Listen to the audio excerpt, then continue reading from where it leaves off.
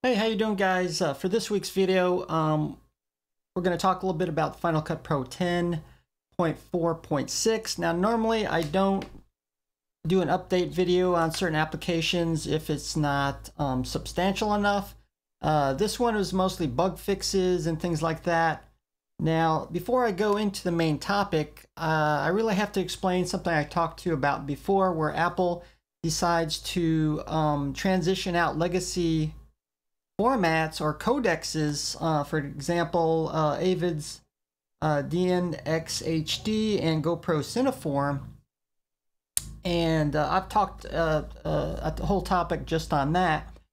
Now, what they're going to do is, as far as the new 10.4.6, it's going to allow to automatically detect and convert legacy formats. And if you check that on the upper left hand side with some of the new features, and this is really made as a stopgap measure for allow people to get some of their older media and transcode it before the new Mac OS comes out. And now I tried to find some, I already upgraded, by the way, and I tried to find some legacy media so I could actually try it out for myself. I did, like I said, update to the new Final Cut Pro 10 and compressor. Unfortunately, it seemed to work, so I didn't have enough time to really show you that, but I can talk about it.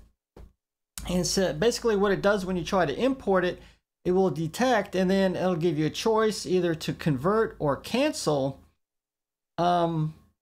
Now, if you, obviously it converts it to ProRes, which is pretty standard in Final Cut Pro 10. And if you cancel, then obviously it probably won't convert it, or you can't import it. Now, if you decide to cancel, later on you can actually go in there and convert it manually. And you simply, it's a menu item in File, and just check Media for compatibility. It'll automatically detect, and then it will convert it for you if you click the convert button.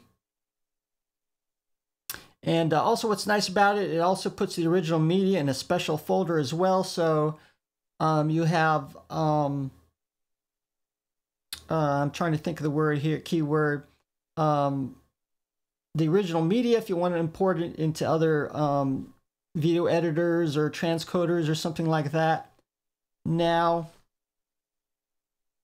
well, I think this is a great idea for Apple to do this. A great feature. Unfortunately, it appears they're going to, once the next version of Mac OS gets here, and obviously new Final Cut Pro 10 and compressor as well, they're going to take that ability away to convert your files automatically. Because it relies on QuickTime 7 framework. Once that gets removed, then it won't be able to import it or transcode it at all. Obviously, there is workarounds. Use a third-party transcoder to go in there and convert your files to ProRes, or something that Final Cut Pro 10 recognizes.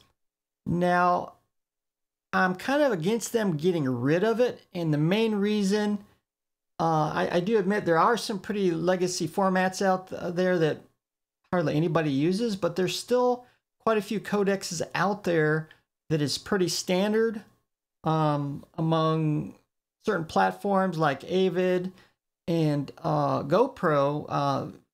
Of course, I talked about it before, Avid DNxHD, and then now Cineform is open source, and even DaVinci Resolve uses that codec as a choice in its video editor and colorization application as well.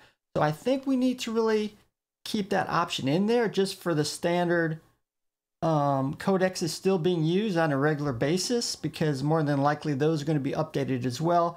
But they decide to get rid of it for whatever reason. Perhaps in the future, we may not see it now, maybe the reasons why they're doing this, but I kind of do wish they would keep that feature in there for the future, because it makes it a lot easier to do it on the fly rather than using a third-party converter, which I've actually had to do when Final Cut Pro 10 didn't support MXF with my Canon C100, and then I had to use a third-party converter into ProRes and then import it into Final Cut Pro 10. Kind of a